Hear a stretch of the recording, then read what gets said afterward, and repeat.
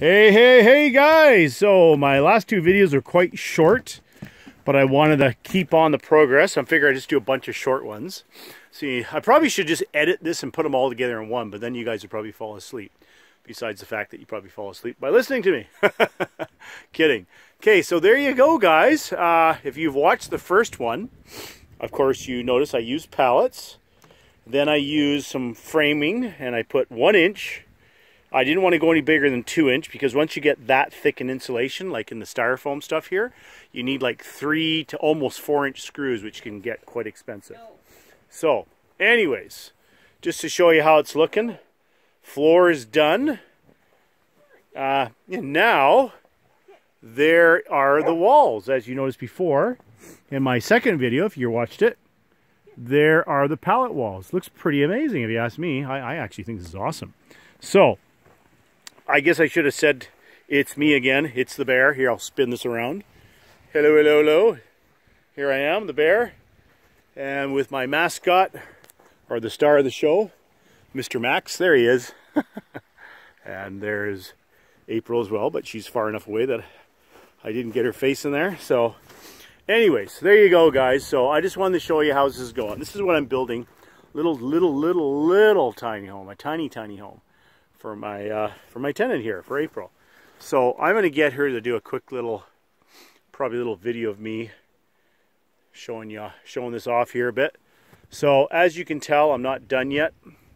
But what I'm going to do, of course, on the outside here is the same idea as the inside. I'm going to put the insulation, except the difference is I'm going to use strapping in little strips of plywood that I'm going to cut down to about 3 inches. And I'll put that on first, and then I'll do a second layer of this 1 inch. So that way I have 2 inches. So as you can see, writing on the wall, old expression, I think that's from the Bible. But anyways, as you can see here, it's R5 rating. So it's 1 inch and 1/16, or basically it's 1 inch, right? So that's an R5. And of course, with this gap in the wall here, which will give you a 2.5, sorry, a 2x4, so 3.5. This stuff is almost 3/4 inch. So I've got about 5.5 inches thick of wall of wood and air gap. So that alone should give me a, I can't remember. It's guaranteed around an R10, if not an R15 air gap alone. So if I do 2 layers of this 1 inch, obviously 5 plus 5 is 10, and then 5 on the inside will be 15 R5, plus the siding, which even this plywood acts as a, I don't know, maybe R1 or R point something. So by the time I'm done, I should have close to an R30 insulation factor on here. If anybody out there knows that's the rating for it.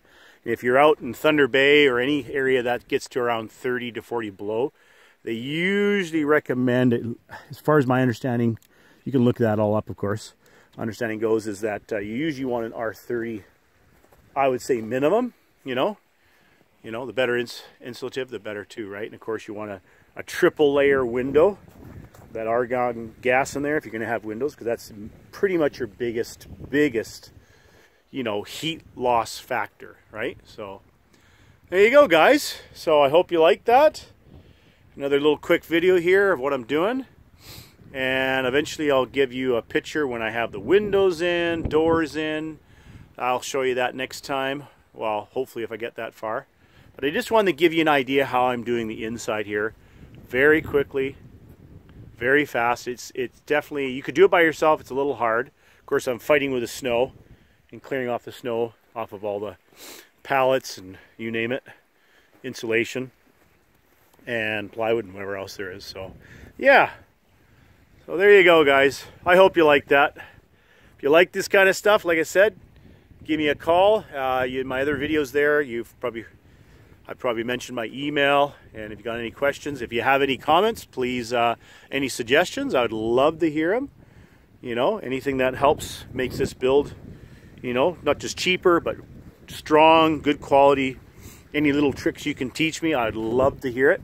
But there you go. All right. So give me a thumbs up, guys, for that if you can. And to all my new subscribers, thank you again. And definitely, if you haven't subscribed, subscribe, please. That'd be awesome. So, I'm out of here. All right, Max, we got to go. Hey, buddy. Hello. All right, guys, you have a good one. Till next time, this is the Bear. Bye for now.